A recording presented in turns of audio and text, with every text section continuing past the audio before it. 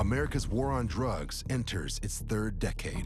In the early 90s, things were changing. Pablo Escobar was on the run. Others had been eliminated. One thing that's true about the war on drugs is that every time you eliminate one leader, somebody else gets a promotion. It's a law of physics almost. This is what began to happen in Mexico. On this plane is a powerful yet little-known Mexican drug trafficker who's come to Cali, Colombia to make a deal that will change the war on drugs.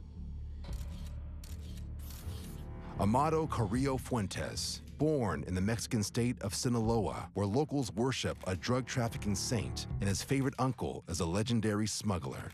Amado Carillo Fuentes was a really strong thinker and functioned more as a CEO than he ever did as a drug trafficker. He determined that he could advance his objectives by dealing directly with the Colombians. Habla, mi amigo.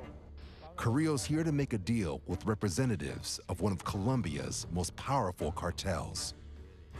The Cali Cartel, controlled by two brothers, Miguel and Gilberto Rodriguez Aurelia.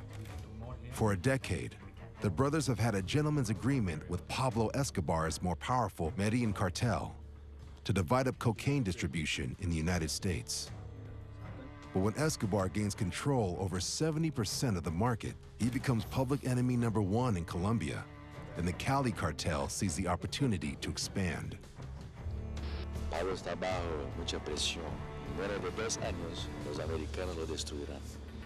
The Cali Cartel wants to move more cocaine into the U.S., and the Mexican has a plan.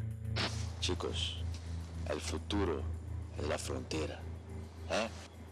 Amado determined that the Colombians were always receiving the lion's share, so he thought he'd be a little bit more sinister. He said to them, for every kilogram that I transship for you, you pay me in product. You give me 1/2 kilogram. So the Colombians thought to themselves, hey, no money, we'll just synthesize more.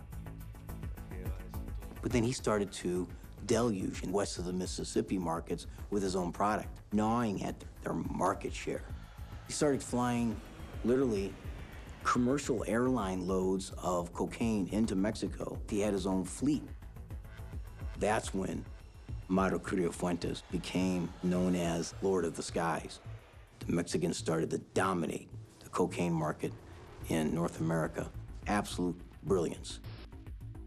With General Noriega behind bars and Pablo Escobar under increasing pressure, the Cali and Mexican cartels are free to take over and flood the United States with cheap cocaine.